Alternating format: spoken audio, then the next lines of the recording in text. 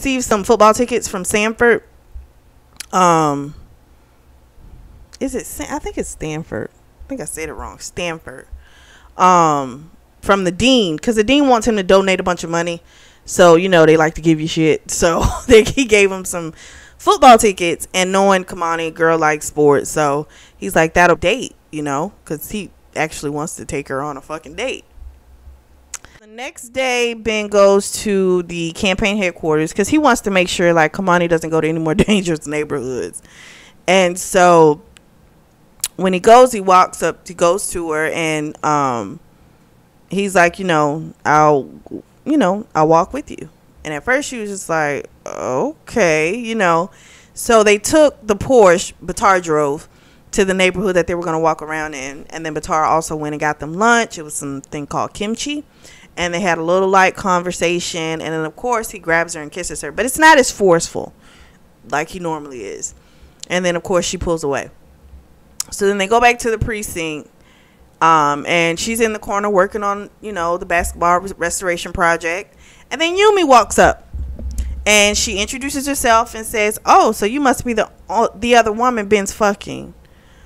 So then she proceeds to tell her how they used to be in a relationship, but he was too possessive and controlling, and that she was happy he was fucking other people. She said he probably was fucking a white and a Spanish woman too, because he thinks he's the United Nations of fucking. I was like, this bitch is just. So I'm like, so then she asked Kamani, let me say this before I say the second part. That right there let you know that she felt threatened, because there is no purpose, there is no reason for you ever to go up to another woman and be like, oh, so you're fucking him too? Good, because he was bothering me. No fucking woman's gonna do that shit. Like, you're doing that because that's gonna piss off that other woman, and then that'll make her pull away from the man who you've seen. He clearly has this intense type of a vibe with this woman that he's never had with you. So you're trying to break it up because you can't do it on his end. So you're trying to do it off this end. And I mean, Kamani, again, she don't think like she's supposed to, but she probably wasn't thinking, because she was probably so mad. Like, she was like, shit, I just fucked him. And, like, here's this bitch talking to me. Like, it's a lot going on. So I get that. But it's like, I'm sitting there going, bitch, don't be threatened. Clearly, that bitch is threatened by you, because she felt the need to come up and tell you that. Otherwise, what be the purpose? If you fucking him and I'm fucking him, but I don't really care, we never have to speak. So then she asked Kamani, like, oh, what do you do I'm a model. What do you do for a living? And Kamani's like, I'm a reporter. Well, I was one.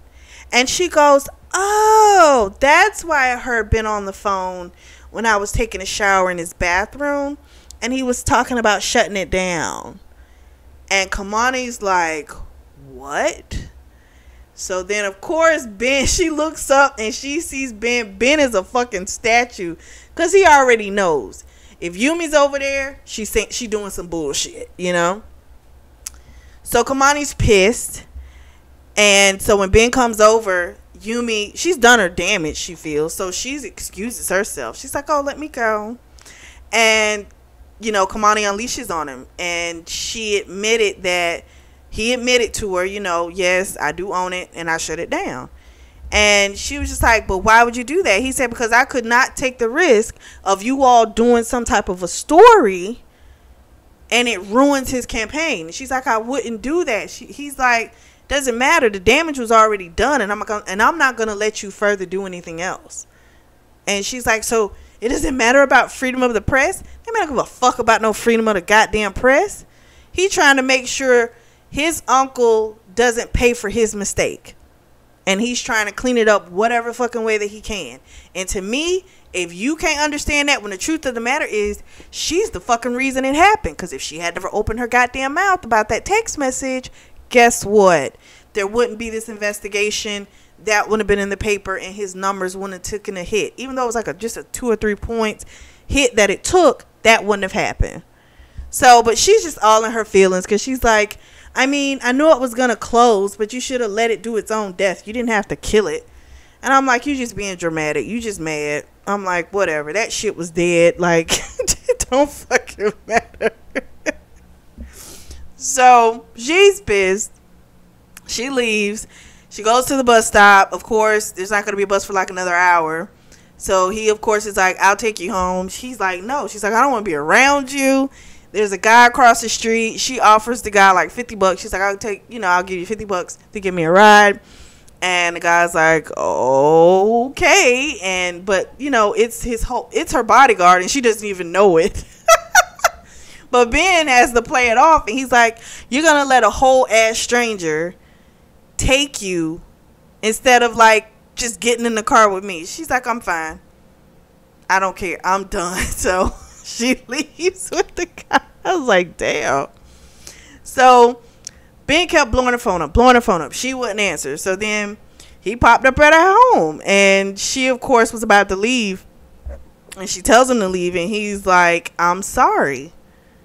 And he doesn't apologize too often. So she could tell the weight of that, but she was still so pissed that she couldn't care at that moment. So she's like, listen, I need to leave. I got to go to an interview thanks to you, since you shut down the paper. I got to go interview for a job. And so he was all like, what do you want me to do? Like, do you want me to give them more time? I'll give them 6 months severance. I'll give them even longer with their health insurance. And she's like, it's not about money. But I'm like, but what the fuck? All that can do is help people. So why wouldn't you agree to that? You being just fucking selfish. She irks me, bro. She irks me. So she leaves, takes a cab. But then when she gets in the fucking cab, she's like, shit, I was kind of harsh. No shit, Sherlock. I'm like, damn. A few days go by. She's playing that whole basketball fundraiser. Event goes off without a hitch. Ben shows up, of course. And he's got a proposition for her. So he's like, listen, if you win, I'll donate $10,000 to the effort. He was like, but if I win, I want my 3 days that I didn't get since we couldn't finish that week. And so she tells him, you need to take that up with Jake. So then she throws a counter offer, and she's like, okay. She's like, first of all, you need to make that $10,000 donation, period. She was like, but if I win, you agree to keep the Tribune open or reopen it, because he did shut that bitch down.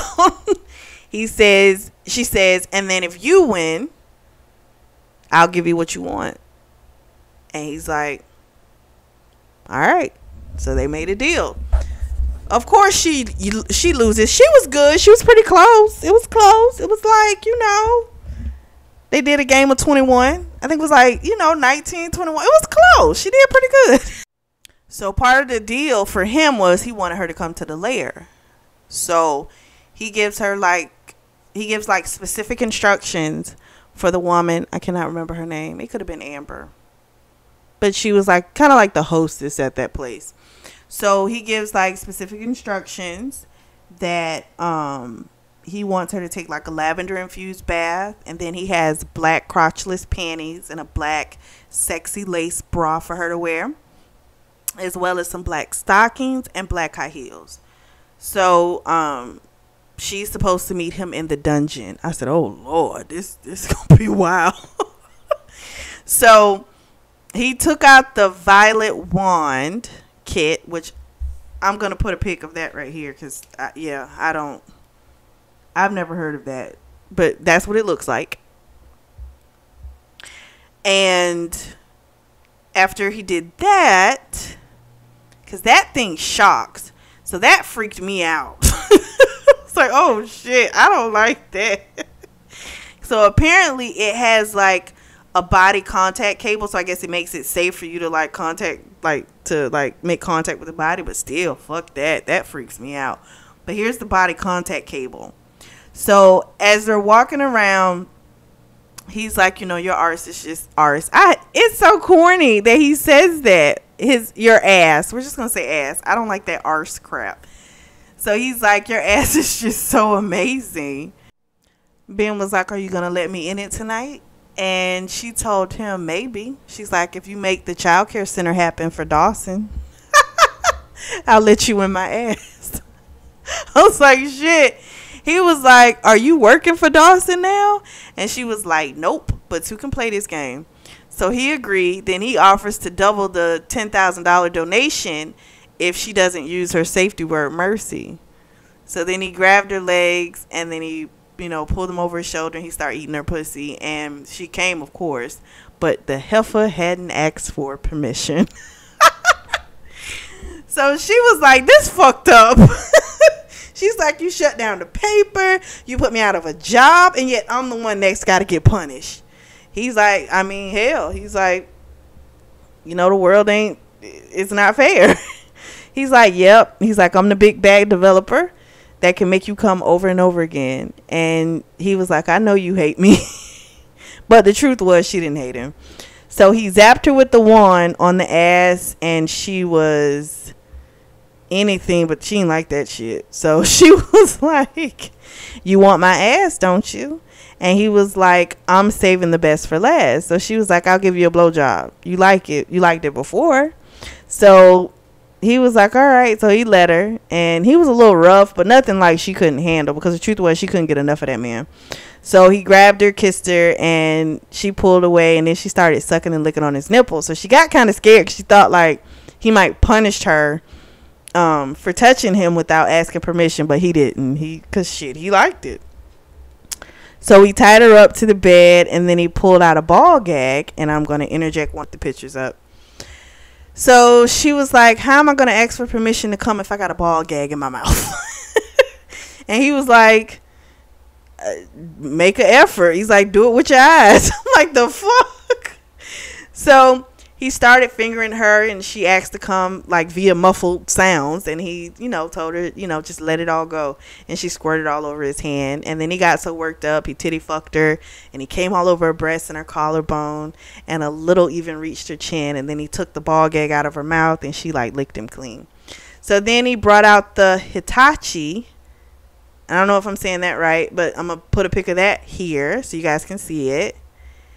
And then he brought out a vibrating egg. I'm going to put that right here for you. And a bullwhip. So here's a bullwhip. No, thank you. So then he introduced Chinese therapy, a Chinese therapy called cupping.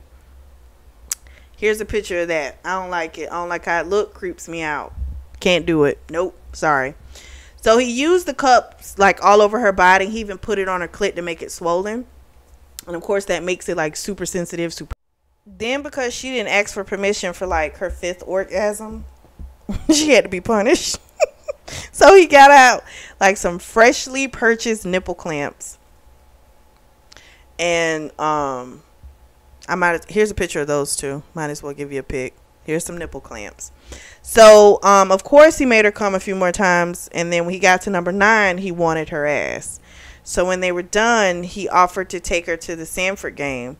And Stanford. Why am I saying Stanford? I don't know. Stanford. She, of course, was like, what's the catch? He was like, nothing. I just want to go with you. And he was like, listen, I'm going to fuck you regardless whether you go or not. So she, of course, called him an asshole. And then he wondered in his mind, like, shit, could she ever love an asshole? So she goes to get her hair braided. She tells Keisha all about what's been happening. And Keisha just gave her some real shit. She was like, the problem is you're thinking too much. You clearly like this damn man. And you need to just enjoy it. If all you're going to have is 3 days, enjoy those fucking 3 days. Because the truth of the matter is, you really like him. You might as well enjoy it. Stop trying to fight it. That's why you can't fully enjoy yourself, because you keep fighting it. And so she kind of listened and she was like, you know what? You're right.